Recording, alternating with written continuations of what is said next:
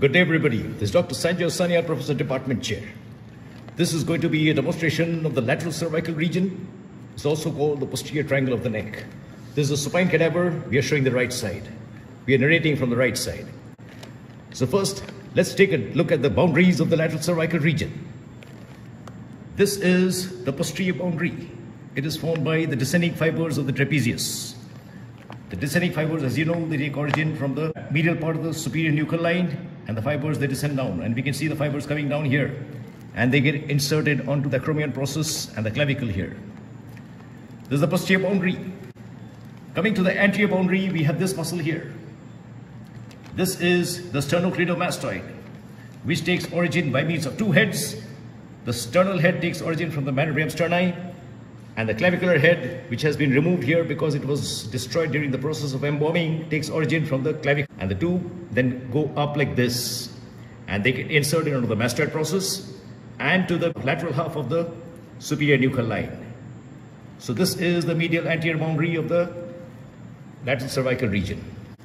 The base of the lateral cervical region is this portion here, the middle 1/3 of the clavicle. So this is the whole lateral cervical region, also called the posterior triangle of the neck. The apex of the triangle is where this trapezius meets with the insertion of the sternocleidomastoid.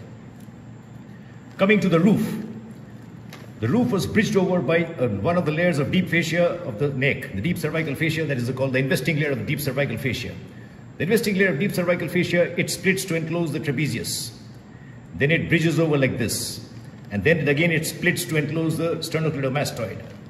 So therefore the roof was formed by the investing layer of deep cervical fascia.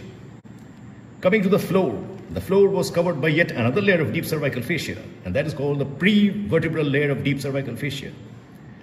It was covering these muscles. Once we removed it, what are the muscles that we see in the floor? First of all, we see this muscle here. This is the splenius capitis. The next muscle that we see here is this one. This is the levator scapulae. The third muscle that we see is this one. This is the scalenus posterior. The fourth muscle that we see is this one here. This is the scalenus medius. And finally, we see a little bit of another muscle here. This is the scalenus anterior. So these are the muscles which form the floor of the lateral cervical region. That brings me to one important point in the floor itself. Now, if you look closely between the scalenus medius muscle and the scalenus anterior muscle, there is a triangular space here. This triangular space is called the scalene triangle because the scalenus medius and the scalenus anterior, both of them get inserted onto the surface of the first rib, which is behind the clavicle. So therefore, there is a small triangular space, and that is called the scalene triangle. This scalene triangle is clinically very important because passing through the scalene triangle are these structures. Number one, we can see this. These are the trunks of the brachial plexus. These can get entrapped in the scalene triangle, producing what is known as scalene syndrome. Also passing through the scalene triangle is this artery here. I'm going to trace the artery from the axilla. This is the axillary artery. Once the axillary artery crosses the first rib, it becomes known as the subclavian artery. This is the third part of the subclavian artery, which is also passing through the scalene triangle. This can also get entrapped in the scalene triangle as part of the scalene syndrome, which is a part of a bigger syndrome called the costoclavicular syndromes. So all these things are happening in the floor of the lateral cervical region. Now let's take a look at the contents of the lateral cervical region. First of all, if you look, I have lifted up this bundle of nerves here. This bundle of nerves is actually the cervical plexus. Most specifically, the cutaneous branches of the cervical plexus. We have purposely not separated them out because I want to show an important clinical correlation here. You notice that most of these nerves are coming out from here, behind the posterior part of the sternocleidomastoid. We have got 4 nerves: great auricular, lesser occipital, transverse cervical, and supraclavicular. So all these, they come out approximately in this region of the posterior part of the sternocleidomastoid. And this region is referred to as the nerve point of the neck. Means that if we give a nerve block here, we will anesthetize a huge portion of the neck and the front of the chest in this region here. That's why this is called the nerve point of the neck. One way of determining the nerve point of the neck, I've already told you, it is the posterior border of the sternocleidomastoid, the midpoint. Another way of determining the nerve point is if you feel the mastoid process here, and if you drop a vertical line to the middle of the clavicle, the midpoint of that line is also approximately the nerve point of the neck. Okay. The next structure that we see is this nerve here. This is the spinal accessory nerve, CN11. The CN11, it comes from the neck. And we can see the proximal part of the CN11 here. It comes out through the jugular foramen. It crosses in front of the internal jugular vein.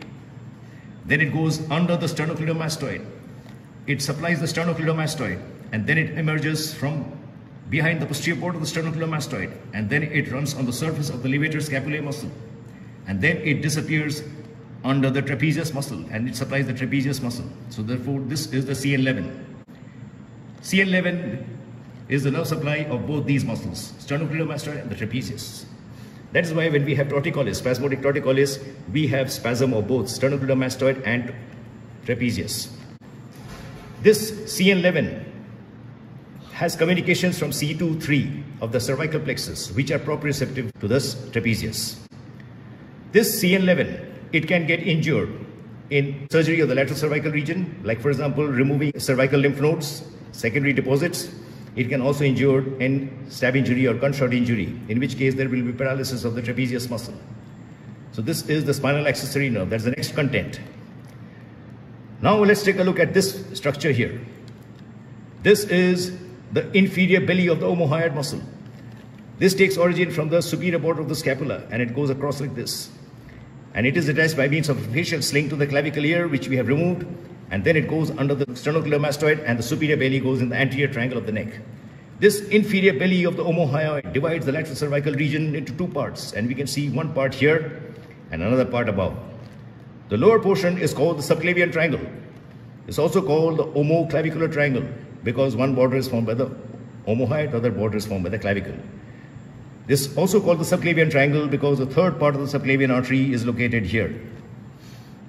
And this larger portion of the lateral cervical region is called the occipital triangle because at the apex of this lateral cervical region will pass the occipital artery, which is a branch of the external carotid artery, and will supply the scalp. The next structure which I will draw your attention to, it is not very clearly demonstrated in this particular cadaver, is this one here. This is the remnant of the external jugular vein. In this particular cadaver, the external jugular vein was very small, as you can see here. It is formed by the union of the posterior auricular vein and the posterior division of the retromandibular vein. This is the parotid gland. But in this cadaver, all those classical anatomical description does not apply. So this is the remnant of the external jugular vein. This runs on the surface of the sternocleidomastoid, and then it pierces the investing layer of the deep cervical fascia, and then it opens into the subclavian vein. So this is another content of the lateral cervical region. The next structure which I will draw your attention to is this nerve here. This is the phrenic nerve. The phrenic nerve is also a branch of the cervical plexus. But unlike the other branches, this is a mixed nerve. C345. This runs on the surface of the scalenus anterior muscle, and this is the scalenus anterior muscle, as I told you earlier. And it runs like this. It goes behind the subclavian vein. This is the axillary vein, which becomes continuous as the subclavian vein. It runs behind the subclavian vein, and then it enters into the thorax. It supplies the fibrous pericardium, and it goes and supplies the diaphragm. So this is the phrenic nerve. This phrenic nerve may sometimes have an accessory phrenic nerve, which comes from the nerve to the subclavius. This is the subclavius muscle. And that accessory phrenic nerve goes in front of the subclavian vein, and it can entrap the subclavian vein between the main phrenic nerve and the accessory phrenic nerve. So, but that is not a very common problem. So that's another structure which I wanted to draw your attention to. So these are the points which I wanted to show you in the lateral cervical region. The boundaries, the roof, the floor, the clinical correlations, and the contents of the lateral cervical region. Thank you very much for watching. Dr. Sanjoy Sanyal signing out. Mr. Kendall Cumberbatch is the camera person. If you have any questions or comments, please put them in the comment section below. Have a nice day. Please like and subscribe.